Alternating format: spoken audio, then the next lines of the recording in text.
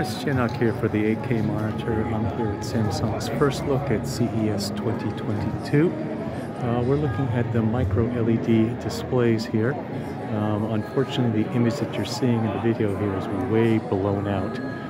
I can't really adjust the video settings on my phone, so it's just too bright for the sensor right now. These are very bright displays, as you might expect.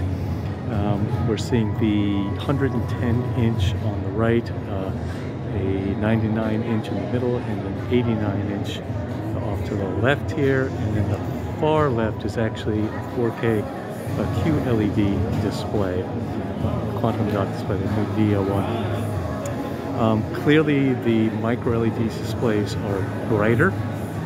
They have more contrast, as you would expect. We actually measured the comparison between one of the images on the QLED at about 300 nits, and the corresponding image on the microLED was about 500 nits. So clearly brighter. This is also in a dark environment, but really outstanding.